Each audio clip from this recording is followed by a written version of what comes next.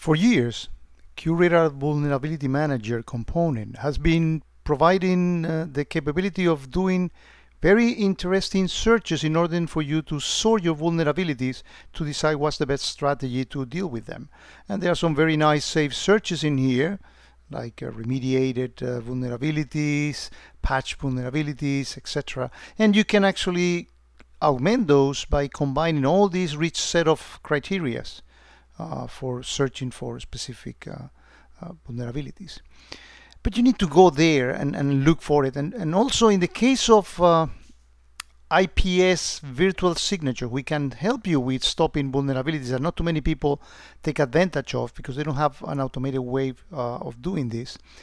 In order for you to know whether your particular subnet, let's say I'm trying to protect this particular subnet, you need to know whether which is the IPS that is front-ending that subnet before going into the router out. And then you need to, well, once you know which the IPS that you need to look for, you need to go into configuration monitor, and let's say I go into this one as a Juniper IPS, and you need to see here on the the CVSs that can be the signatures that stop the particular CVS. So this was not that easy to be done. The data was there, but it was not easy to be visualized.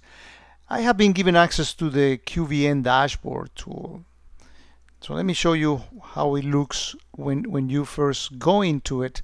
This is the welcome dashboard that you get. So actually very nice, because in a single page you see the important data. For example, that IPS data is here, IPS protected data. These are the ones that the system knows that the topology tells it that there is an IPS in front, and which signatures are actually deployed to protect you against those.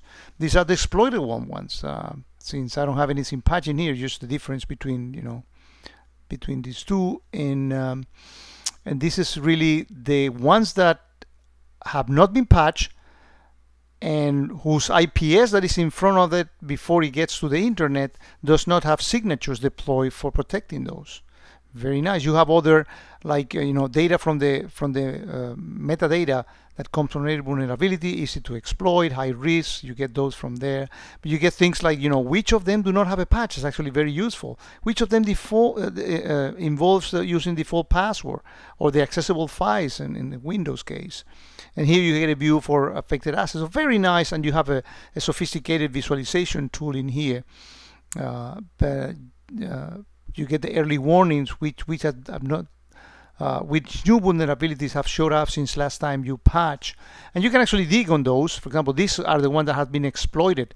So if I click in here, I can actually see these are actually two vulnerabilities that I exploited with Metaexploit from Kali. You probably have seen me doing this in another videos where I exploited this.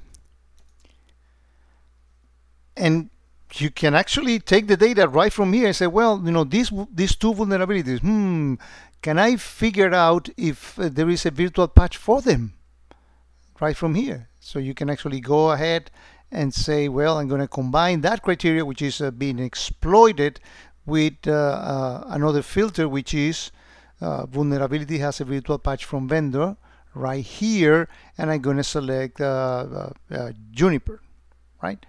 And I click add filter and click search, and well, I cannot stop it with that particular IPS, so I need to know whether there is a patch for it.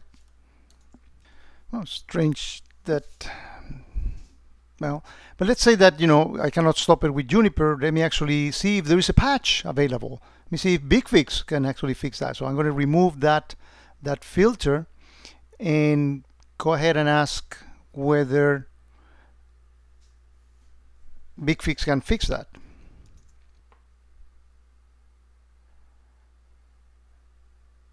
IBM Endpoint Manager patch, and add that filter and do a search and see. Of course, BigFix can actually fix that.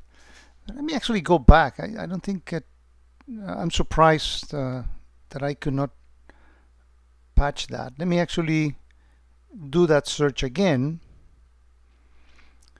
and I'm going to actually go back to vulnerability because that's an old vulnerability. I'm sure that they should have it. Let's see what I did before. Oh, I select, network and security manager. I should have selected the IPS and add that filter. And sure enough, I mean, I can stop those with Juniper.